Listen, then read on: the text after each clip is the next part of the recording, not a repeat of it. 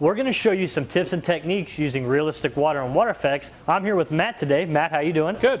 And Matt's going to be the one showing us how to do these tips and techniques. So Matt, whenever you're ready, take it away. Okay, Trevor, what we're going to do is we're going to go ahead and work on some of our, laying down some water here in our river. We got a pond. We're going to make a little swampy area here, okay? We're going to focus on using some darker paints to show the depths and give you some more shallow areas on your water layouts as well. Excellent. Okay? Now on the one here on the left closest to you, you can see I've used the dark in the middle. Okay. And then I tapered that off to the edge, and that's going to give you the illusion of a little bit shallower on the edges as it gets deeper in the middle. Now the one I'm working on here, we're going to go ahead and completely paint that whole thing in, and this is nothing but with a Woodland Scenics water undercoat right out of the bottle, 100%. And that'll give the illusion of a nice deep marsh once it's complete, okay? All right, you can automatically tell that that dark paint makes it look like it's deep. Just seems like it's kind of falling off there. Looks good. Absolutely. Now another little tip for you is go ahead and run a little bead of glue around the outside edges of these. Okay. So when you add the water, it won't bleed into your layout. Okay, so it just kind of keeps that realistic water in there and keeps it from bleeding into your grass area. Absolutely. Excellent. Okay, now in the river, we've already gone ahead and used that painting technique as well. It's going to give you some variations in depth. I'm going to go ahead and add my realistic water. Go ahead and add a thin coat to that. You can layer it up if you like, but this is going to be about 1/8 of an inch thick.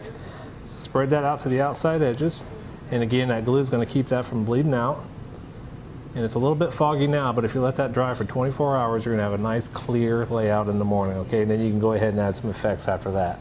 See how simple that was? That was nice and easy. That's how I like to keep it. Good, let's move on.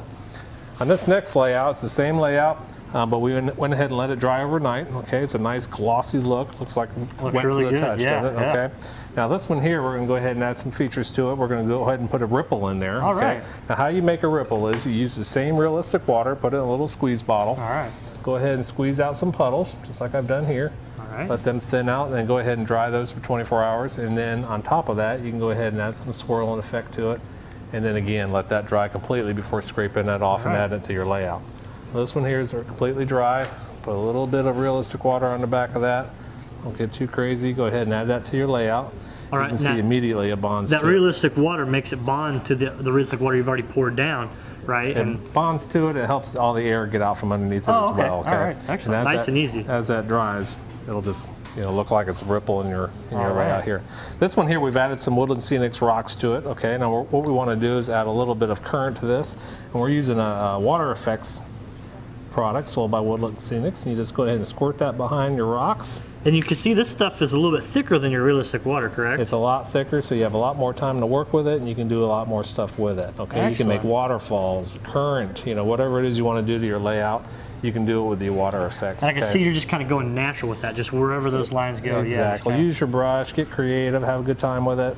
And this will dry completely clear just like your realistic water will, Trevor, but feel free to add a little bit of white paint to that. Maybe there's a second time around, you put a little white paint in that, and you can put some foam or wherever you want to put some splashes around your rocks. That'll be a good product to do that with. This is nice. It's kind of just creating that movement of water through those rocks. Exactly. So let's move on down and look at the final product. Okay, now this pond here, you can see it goes from a nice deeper area up to where it's all dried out on the edge. We went ahead and landscaped it appropriately for that. This one's a nice deeper, wetter, marshy area. Here's your ripples we talked about. Okay, we went ahead and landscaped that with a lot of green, a lot of lush vegetation that kind of matches the area, okay?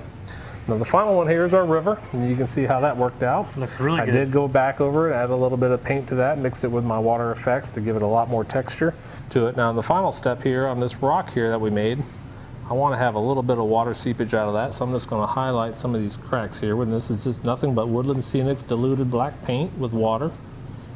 And we just put a little bit of black in there, and that's going to help just highlight some of those areas, okay? And then the last step would be to use that same realistic water and just let that drizzle right on down your rocks. And then in the morning, that'll be nice and shiny and nice and wet, just like a seeping rock would be, okay? All right. And we'll go ahead and cap that all off with realistic trees.